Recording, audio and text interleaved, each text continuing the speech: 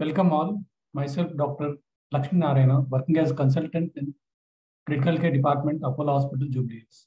I thank ISCCM Hyderabad chapter for giving me this opportunity. My topic of presentation is traumatic brain injury, case-based approach and evidence-based management. Coming to case scenario, 35-year-old man brought to emergency department with history of road traffic accident. On examination, his GCS was 7/15. Pupils were 4 mm in size, bilateral equal and fixed.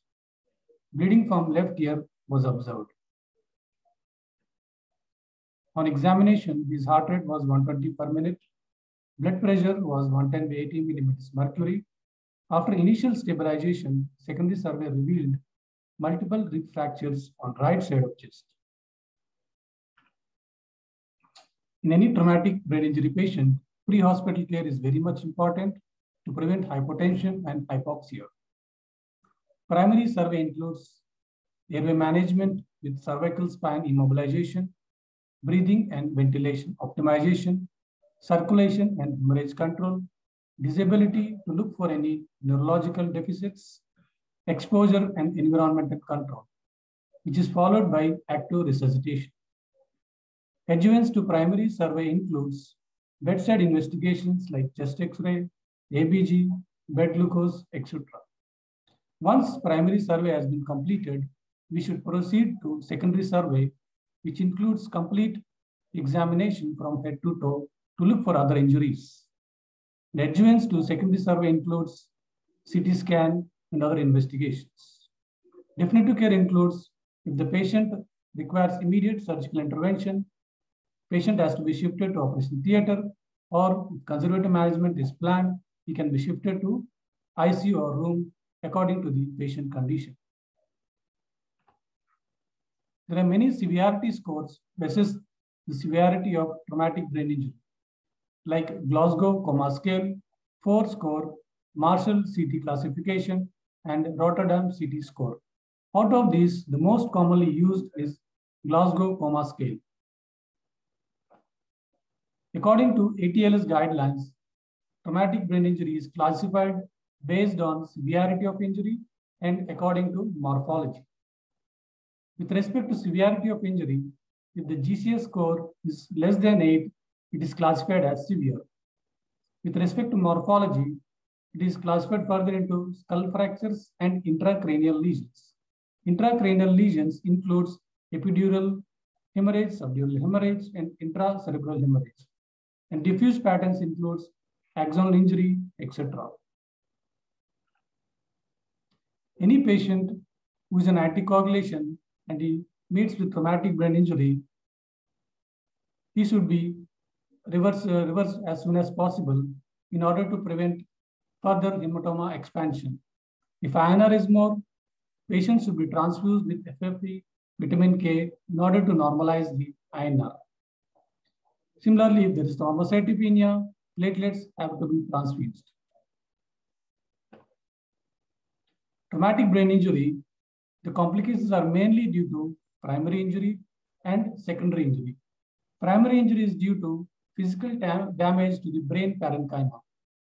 And secondary injury is due to cerebral edema, hematoma expansion, hydrocephalus, due to vasospasm, calcium ion toxicity, and also due to seizures. So the crux of treatment in traumatic brain injury patient is to prevent this secondary brain injury. The primary factors to be prevented are hypotension, hypoxia, hyperthermia, hyper or hypoglycemia, and increased intracranial pressure. According to Brain Trauma Foundation, the recent guidelines which was published in 2016 with respect to various treatment modalities used in traumatic brain injury patients like ventilation therapies, steroid usage, seizure prophylaxis, control of intracranial pressure has been discussed in further slides. Coming to hyperosmolar therapy, in order to control the intracranial pressure, it includes hypertonic saline and mannitol. Mannitol should be avoided in patients with systolic blood pressure less than 90. According to the guidelines, mannitol to be used in the dosage of 0.25 to 1 gram per kg body weight, and it should be avoided in patients with hypotension. Restrict mannitol use prior to ICP monitoring if there are signs of transtentorial herniation. Cerebrospinal fluid drainage. If the patient has extraventricular drainage, the recommendation says that continuous drainage is preferred over intermittent drainage. Use of CSF drainage to lower ICP in patients with an initial GCS less than 6 during the first 12 hours after injury may be considered. It is level 3 recommendation. The patient is not responding to medical management, then surgical management can be used as a last resort, which includes decompressive craniectomy. It helps in decreasing the cerebral edema due to primary injury as well as secondary injury. Level 2A recommendation states that bifrontal decompressive craniectomy is not recommended to improve outcomes in severe traumatic brain injury patients. A large frontotemporal parietal decompressive craniectomy is recommended over a small one. There are two famous trials with respect to it, like DECRA trial and Rescue ICP trial. Both these trials have proven worst disability outcome with respect to decompressive craniectomy. Whereas Rescue ICP trial have showed some mortality benefit. Surgical management of a traumatic brain injury patients, either it could be epidural hematoma or subdural hematoma or intracranial hemorrhage, depends upon the volume of blood, deterioration of neurological status, and midline shift. Ventilatory therapies. Any patient whose GCS is less than 8 should be intubated in order to acquire a definite airway. And the target PaCO2 should be 35 to 45 millimeters mercury. Guidelines say that hyperventilation is recommended as a temporizing measure for the reduction of elevated intracranial pressure. Hyperventilation should be avoided during the first 24 hours after injury. Level 2B recommendation clearly states that prolonged prophylactic hyperventilation with PaCO2 of 25 millimeters mercury or less is not recommended. With respect to analgesia and sedatives used in traumatic brain injury, level 2B recommendation states that high-dose barbiturate administration is recommended to control elevated ICP refractory to standard therapies. Propofol can be used, but the mortality benefit has not been seen. In fact, high-dose propofol can produce significant morbidity. With respect to steroid usage, high-quality evidence clearly states that steroids should not be used in traumatic brain injury patients to reduce ICP. In fact, high-dose methylprednisolone was associated with increased mortality and is definitely contraindicated. Level 2B recommendation states that hypothermia is not recommended in traumatic brain injury patients. Euthermia should be followed. There are two famous trials with respect to temperature management, that is Eurotherm trial and Polar ICU trial. Both these trials states that hypothermia is not recommended in traumatic brain injury patients. Nutrition. When nutrition should be started in a traumatic brain injury patient? Recommendation states that at least by 5th day or at most by 7th day post-injury, nutrition should be started to decrease mortality. And when we start nutrition, transgastric or transjejunal feeding is preferred. Deep vein thrombosis prophylaxis recommendation. Any traumatic brain injury patients, deep vein thrombosis prophylaxis should be started as early as possible if there is no contraindication through medications or by mechanical prophylaxis. Medications include low molecular weight heparin or low dose unfractionated heparin. Coming to most important aspect, when to start a seizure prophylaxis in a traumatic brain injury patient. Level 2 recommendation states that Prophylactic usage of phenytoin or valproate is not recommended to prevent late post-traumatic seizures.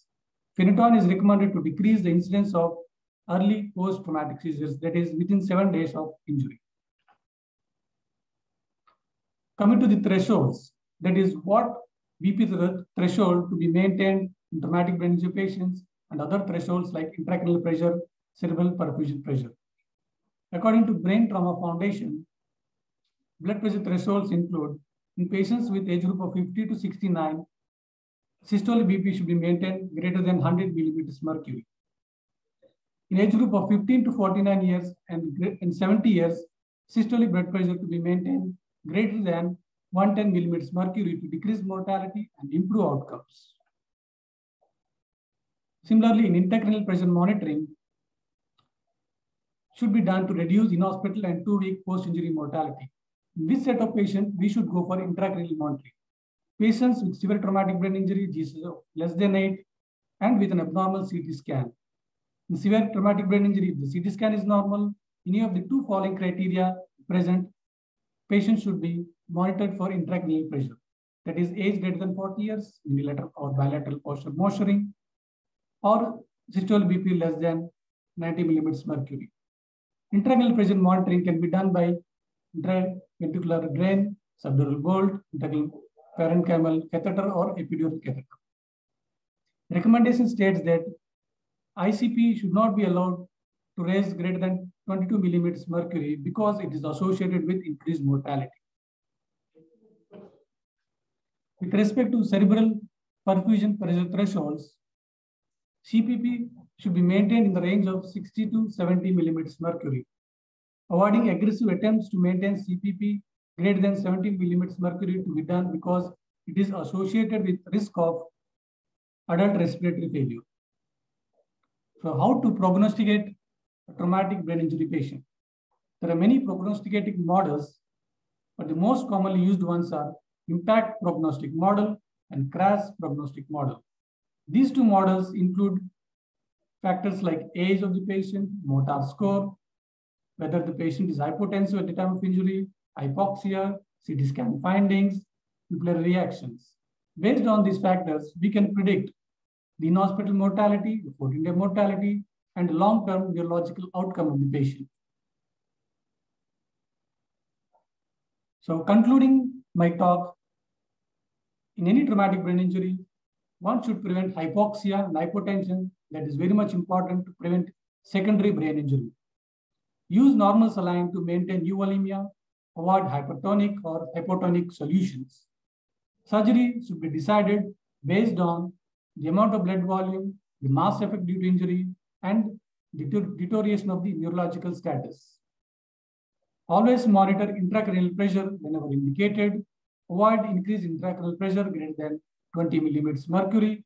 Maintain cerebral perfusion pressure greater than 70 and less than greater than 60 and less than 70. Adequate sedation and analgesia to be provided. Short-term use of anti-epileptic drugs are encouraged only to prevent early post-traumatic seizures. Always maintain blood glucose in the range of 140 to 180 millimeters mercury. Maintain normothermia. Provide DVT prophylaxis whenever indicated. And level 1 indication clearly states that there is no role for steroids in traumatic brain injury patients. So always follow and promote road safety rules. Thank you for your patient listening.